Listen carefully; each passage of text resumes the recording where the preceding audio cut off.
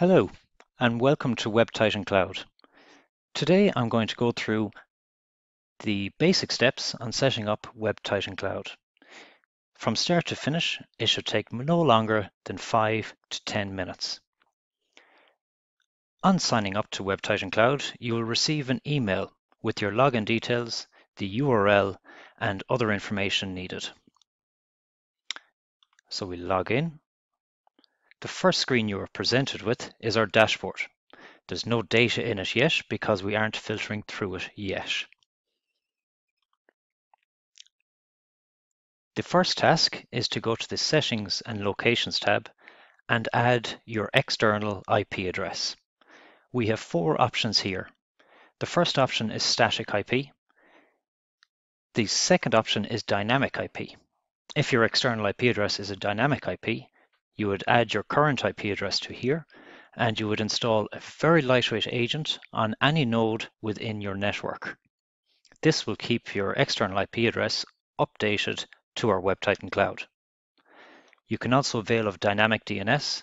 If you have a dynamic DNS name, you can add that here, and we will resolve against that to make sure your IP is always up to date. We also have a roaming option. If you have people with laptops who are on the road or connecting to different Wi-Fi areas, this on-the-go agent will make sure that laptop is always brought back to this policy. So for the purposes of this demonstration, I am going to use static IP address. And a little tidbit, here at the top right-hand corner, this will show you your current external IP address. So we simply add that and we'll call it test. And save.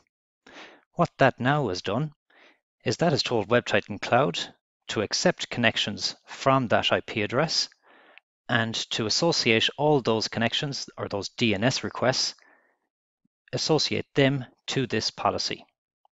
Now we set the policy on the Policy Categories tab. We have 53 predefined categories. We incorporate the world's 3rd largest URL database, and this is constantly being updated. So these are the most popular categories to block: spyware and malicious sites, violence, weapons, spam,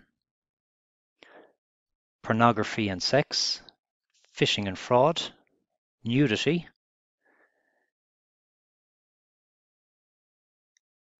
hate speech, criminal skills and hacking, and alcohol. And we simply save this. Now, any site that falls under those categories will be blocked.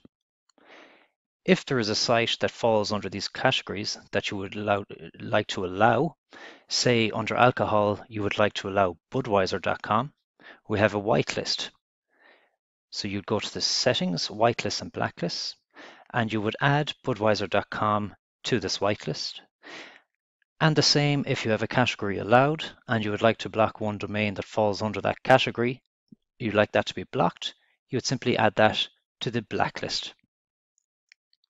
From a WebTitan point of view, that is it set up. The next thing to do is to point your DNS requests to WebTitan Cloud.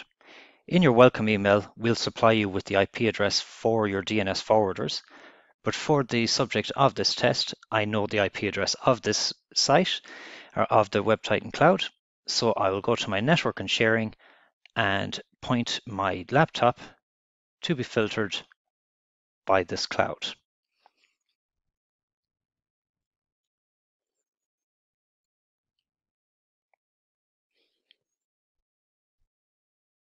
And I'll save that. Now I'll demonstrate the block page.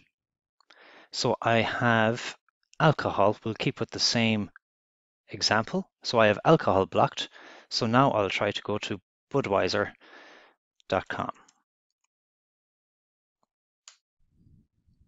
And as you can see, I get a block page. The block page is 100% customizable. You can change all the text and you can also add your logo.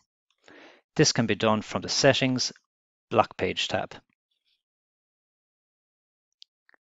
And now to quickly demonstrate our dashboard, we should now see traffic being reported on. We can see this on the dashboard. Now we can see requests have come to us and the actions taken, the top block categories, top allowed categories, domains, and so on. And also on the reporting tab, here is a semi-live view of the traffic going through. And as you can see here, Budweiser fell under the category alcohol and was blocked. And there's my external IP address and the time that it occurred. Thank you for watching.